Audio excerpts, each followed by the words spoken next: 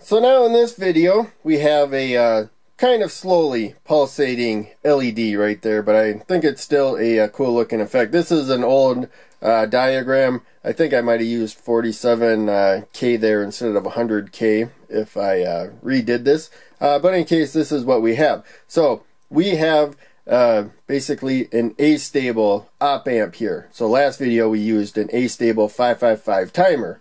Basically doing the same thing.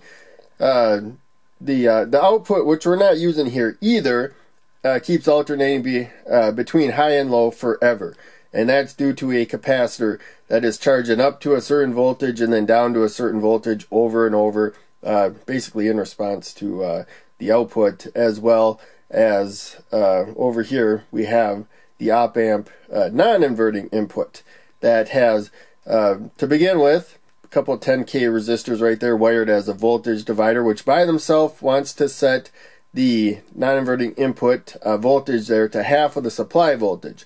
But we have the output here, so when the output's high, that raises that voltage, and then when the output is low, that lowers that voltage. And what keeps changing the output high and low, so if it is high, let's just start with, then this is higher than half of the supply voltage. That also charges the capacitor, and so that's the inverting input. When the capacitor gets above that voltage, whatever it is, then the output goes low, because the output wants to be the opposite of what the inverting is. It wants to be more like the non-inverting. So the output goes low, that sets a lower voltage, sucks that voltage down. That's only a 1K resistor, so it sucks it down quite a bit. So this capacitor is charged. Now the output's low, so it starts discharging. No current is going to any of those inputs. And wherever lines are connected, that's a connection. I use in the system where if they're not connected, there'd be a little jump. If they're connected, they're connected. Other people use a dot if they're connected and no dot if they're not connected. But that's connected, that's all connected. So, any case, it keeps bouncing back and forth there. As I said before, high output raises this voltage, gets the capacitor charging, but then the capacitor voltage gets too high, sets the output low, and this gets extra low right there compared to half of the supply voltage, and then the capacitor has to discharge, but then it gets too low to maintain that because we got a lower voltage there, setting the output high. Hopefully that makes sense. Now, we are just sending the capacitor voltage to this other op amp. So there's two op amps in the integrated circuit right there.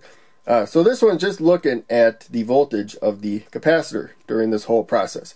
That's all this one cares about. What's the capacitor voltage doing? Since the output, this is called negative feedback right there, is being fed directly back to the inverting input. Remember, the output wants to be more like the inverting input voltage than the non-inverting input voltage. By itself, it doesn't follow that.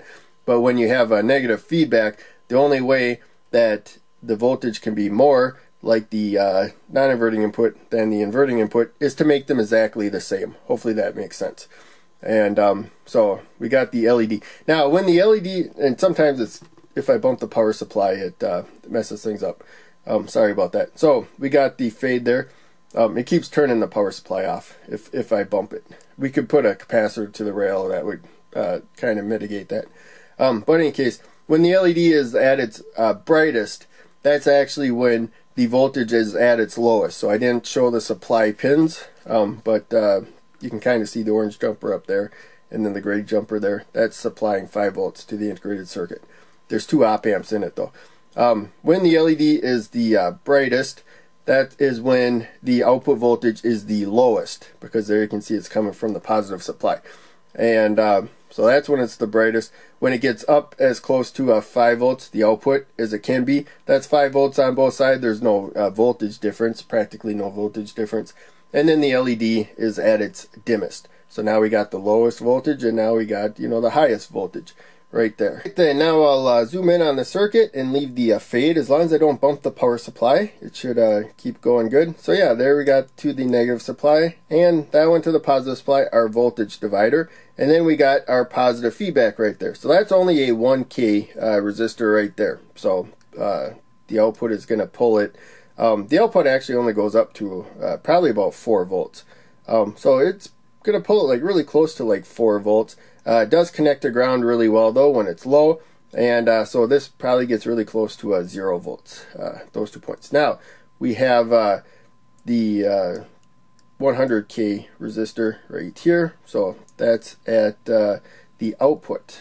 No, yeah, that's at the output. Power supply is at the very top, so 3rd pin up there, the output is going to the inverting input.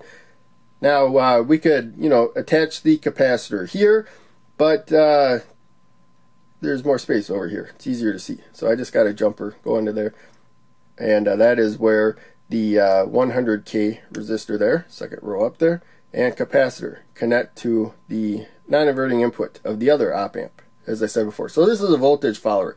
We're looking at the voltage of this capacitor basically. That's all this other op amp cares about. And so we got the output there, negative feedback right there, going to the inverting input.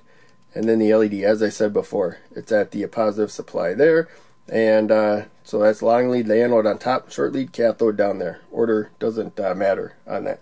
So, in any case, that's it. I think this video went on long enough, and I think I covered pretty much everything. So, we will end it there. Thanks for watching. Make sure you check out one of the other videos I'm posting on the screen, and check out the links down below. They all help out a lot. I'll see you in the next video.